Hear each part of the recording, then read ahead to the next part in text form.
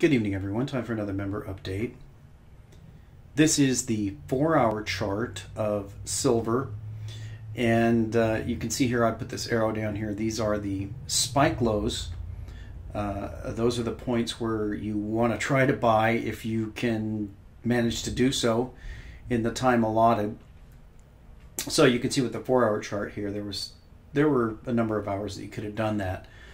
More here than there were back over here.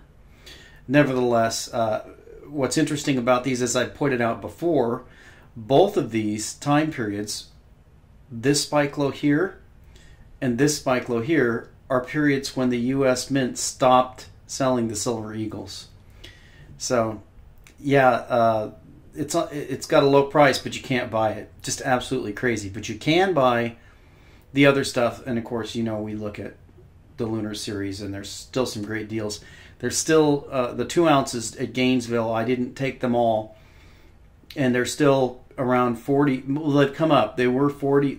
At first they were 38, and then they went to 40. I think they're now 42. So I think maybe they caught on to that mispricing. Hopefully it was one of the members that snapped up those half ounce, because they had 1,000 and then they were gone. And again, the reason why I did it was because I could put it on credit card, and the increase in the price for the credit card wasn't that much. In fact, it's the same amount that I get in points. So that's the reason why I did it. If they renege, then I renege. I just charge it back. So hopefully someone can get the rest of those. I think that the 2 ounce goats are the best deal out there. There are also some half ounce goats now, I believe around 1180 now. I think it's Provident or JM Bullion. You'll have to check it. So that's the reaction of silver. To be expected that it's not going to really trade when they're not, when they, you know, don't have the Eagles available. You're not going to get the prices. That's just the way it works. Now the big story, of course, is going to be Greece. That's thunder. We have storms coming in the background, and the first thing I want to pull up here is the Euro chart. Now this is completely counterintuitive to everything that anybody would think.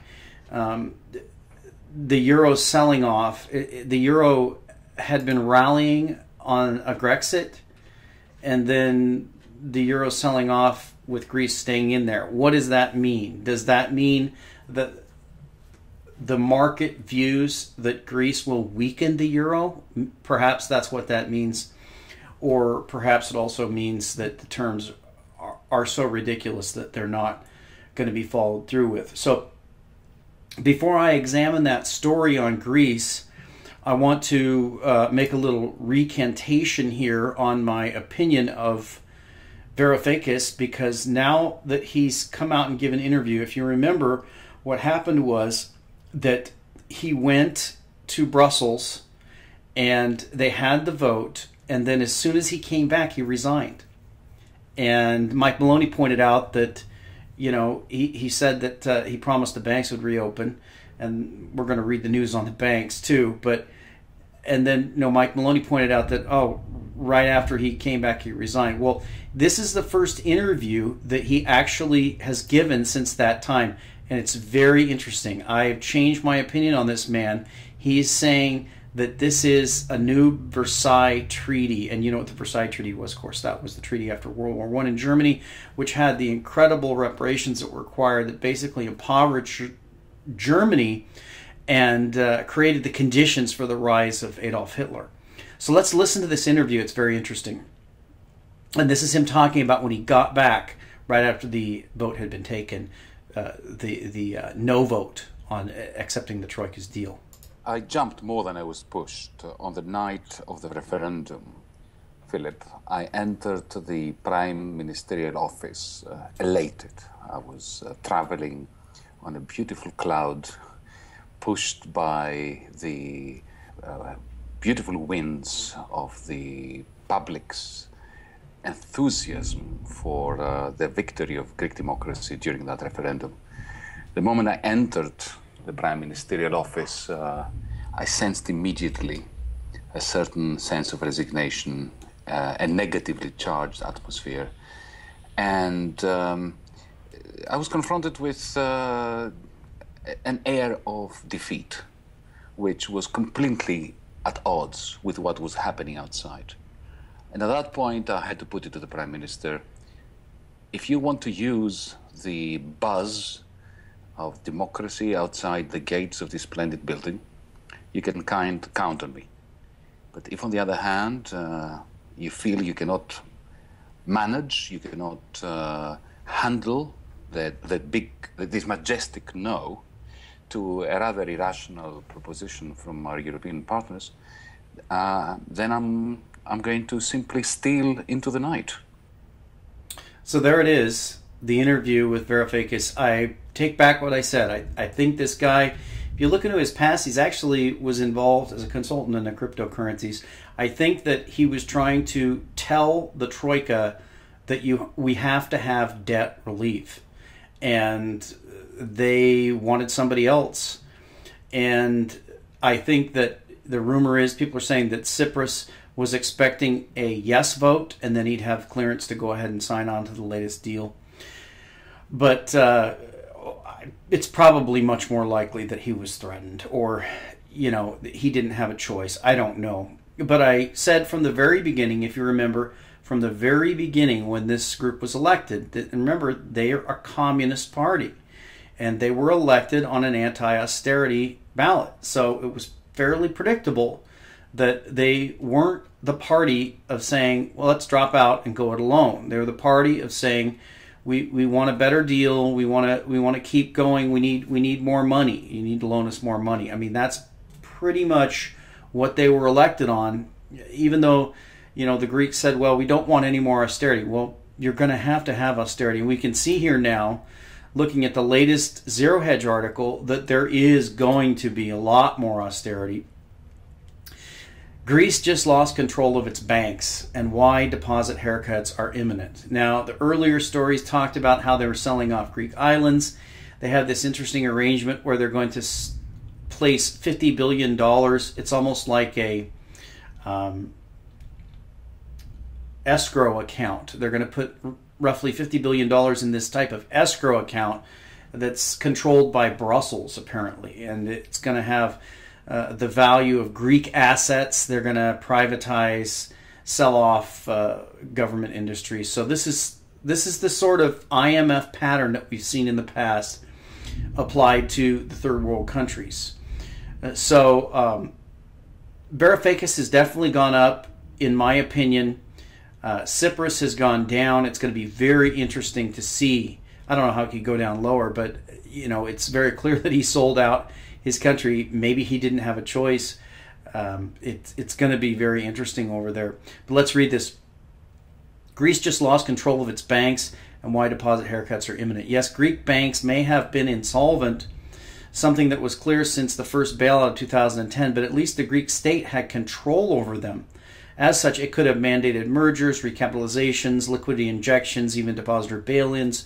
Perhaps the harshest lesson for the ordinary Greek population as a result of this latest crisis is that deposits are not cash in the bank, but liabilities of insolvent financial organizations. Starting on Wednesday, that will no longer be the case, because while Greek banks will maintain their capital controls for months and withdrawals will be limited to €60 or less for months, the ECB is well aware that any boost to the ELA will result in a prompt surge in deposit outflows until the new ELA ceiling is reached, and so on ad infinitum. The one key change on Wednesday, when the Tsipras government, whose coalition no longer has a majority in the parliament, will have to rely on opposition votes through the humiliating Greek pre-deal to unlock negotiations for the promised 86 billion euros in bailouts, which will be used almost entirely to repay the Troika, is that it will hand over the keys of Greek banks to the ECB. Here is Reuters with this little-known fact. One of the preconditions imposed on Greece for a deal is that it signs into law European rules that will put the Eurozone authorities at the ECB and in Brussels, rather than Athens, in charge of identifying and closing or breaking up sick banks. This in turn could lead to a shakeup of the sector that could see some banks close, with losses pushed onto bondholders and possibly even large depositors. In such circumstances, there would be little that Athens could do to prevent this. One European official had told Reuters that the number of big banks in the country could be reduced from 4 national bank Piraeus, Eurobank, and Alpha to as little as 2. Keep in mind the primary leverage the ECB had over the Greek government was the hint that if only Greece agrees to the terms, the European Central Bank just might may be nice enough to ease ELA haircuts and eventually boost the ELA ceiling to allow the phasing out of capital controls and permit Greeks access to their savings. This will not happen. Unfortunately, the moment the Greek government votes through the deal required by Summit Document SN, etc., the Greek government will not only hand over sovereignty to $50 billion in Greece's choicest assets to some escrowed fund controlled by Belgium and designed to liquidate Greek assets to repay the Troika. It will also give up control of all of the nation's 120 billion euro or so leftover personal or corporate deposits, also known as unsecured liabilities. And since the banks are undercapitalized by at least euro 25 billion and realistically over 60 billion euros, if one takes into account NPLs, which is at 50%, are very optimistic estimate for a country in depression for 6 consecutive years. The first decision the ECB will do once it realizes the sorry state of financial affairs in Greece is to do precisely what the government could have done but did not have the guts to do when it still had control. Overnight, it will about 50%. It will give about a 50% haircut to Greek depositors. In other words, Greece is about to hand over the keys to the only thing that is forcing it to hand over the keys. Unfortunately for Greece, there will be absolutely nothing its government can do to avoid this, because on Wednesday, the Greek government will vote to hand over its sovereignty to Europe for, sadly, absolutely nothing in return. Our only question, once we first ask in April, is whether, as part of the deal, the 112.5 tons of official Greek gold will also be handed over to Frankfurt, Berlin, or Brussels. Recall back in 2012, quote, Ms. Katseli, an economist who was labor minister in the government of George Papandreou until she left in the cabinet reshuffle last June, was also upset that Greece's lenders will have the right to seize the gold reserves in the Bank of Greece under the terms of the New Deal. Since this bailout has the most draconian terms yet, we wonder just what the fate of the Greek gold will be. So, incredible. That's what's going on. That's the pattern. Now, this is extend and pretend. The reason why this had to happen, this is a lot of people have mentioned, Mike Maloney, Peter Schiff, many others have pointed out that if Greece defaults on their debt, and it's officially called a default, and officially ruled a default, as Bill Holter has pointed out, then that causes a triggering of a tremendous amount of these insurance contracts, derivative insurance contracts, CDSs, CDOs. These are basically bets, side bets, whether or not Greece will default or not. So that would trigger a cascading avalanche or a domino effect in derivatives, and that's why the Troika, and I personally believe the Federal Reserve actually is behind all of this, because as others have pointed out, the U.S. banks are actually on the hook for a large amount of the Greek debt as well. That is why they are extending and pretending and preventing this thing from spreading. So that's the Greek situation. That's really a tragedy. Now, I wanted to take a look at this. First of all, I wanted to take a look at the Bitcoin Chinese yuan price. And the reason I'm showing you this is because this is actually the only real market anymore. Now you can see, it's pretty obvious on this chart, this point right here, this crash, this is the news coming out. Bitcoin had made new highs. It was up in the 300, over 300, well over 300 in the, let's go over to Bitstamp. So you can see that Bitcoin hit 317 on the speculation that there would be a Grexit. And then when we had the news that this deal was cut, we've got this crash in Bitcoin. And so it's definitely the case that Bitcoin is the only real market that we have anymore. The rest of these markets are completely fake. So I wanted to take you to briefly the junk silver prices, because what's going on is that the junk silver is just absolutely blowing out. Now, The green here, this is comparesilverprices.com, and the green is always the best deal. You can see that BGASC, buy gold and silver coins, that's not one that I'm familiar with, but that's the number one here on these 90% bags. You can see the $100 bag, 90% silver. The best price you can get is 20% over spot. So if you look down here, if you look at the ATMEX price, okay, this price, $15.39, that comes to $21.50 an ounce. If it's a 100-ounce bag, you divide by 71. A 1,000-ounce bag, you divide by 715. There's roughly 715 ounces, give or take, in a $1,000 face, $1,000 face 90% bag. So we're talking $22, even higher here at the other one. This one here is almost 20 bucks. So we're talking anywhere from a $5 to $7 premium for junk silver. And I've said before, if you remember, I said before, I believe that the junk silver is probably going to be the first to go. That's the stuff that people should stack first, in my opinion. And I think that's true in the opinion of a lot of others. I've heard Bill Holter say that. I've heard Andy Hoffman say that. I've heard Chris Duane say that. I've heard a lot of people say that. So I think that's the case. It seems to be happening. The premium over at eBay, look at that, 43.74%. We're talking nearly $22 to $23 an ounce junk silver. Incredible. So the last thing I'm going to show you is a wallet here. This is a wallet for one of the coins that I have here. You can see I have a balance of 80,000 of these Philosopher's Stone. It's just something I'm playing with, and it's kind of fun. You can see here on the World Coin Index chart, it's not really real popular coin. You can see it has a market cap of $22,000, and I have about 80,000. You can see there's 1.8 million, so I have, let's see, 100,000 would be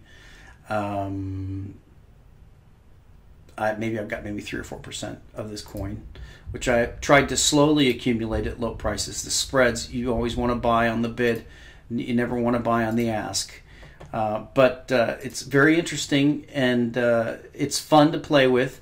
I just wanted to explain this one to you here because this is a coin that's a little bit different in concept, and it's interesting to learn how these things work. Now, if you're familiar with Bitcoin and Litecoin and the proof of work coins, basically they use miners, have a tremendous amount of electricity and mining and all this stuff going on here. These coins are called proof of stake, and I like the wallet. It's kind of neat. You can see here you get a chart here of the stake weight, and you can see here in these recent transactions that I have here, you can see that it sent me, let's see, there's 327, 208, 234. It came to about 1,000 coins that it sent me, and these were actually staked coins. If you go down here to the bottom and click on this, you can see it says staking. Your weight is 100, network weight is 679,000. You have a 50% chance of producing a stake within 157 days. So this is a new idea that I really like. It's a cryptocurrency where it's proof of stake. In other words, the more you have of it, the more you get of it. And you have an incentive to keep your wallet open, to keep the network alive, because if you're staking, that means you're mining. It's kind of the equivalent.